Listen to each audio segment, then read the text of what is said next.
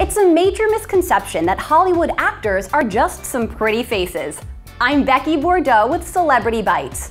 We've scoured the Ivy League attendance rosters for some famous faces that we may recognize. First up, we have the Mindy Project's Mindy Kaling, who graduated from Dartmouth and pursued acting.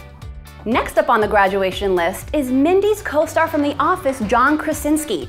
He graduated from Brown, having studied English literature before pursuing theater. Another fellow Brown alum is Modern Family's Julie Bowen, who acted in the musicals at their alma mater.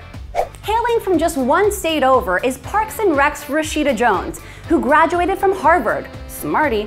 She focused on acting while also studying religion and philosophy. Conan O'Brien joins the Harvard alum ranks, having graduated magna cum laude in U.S. history.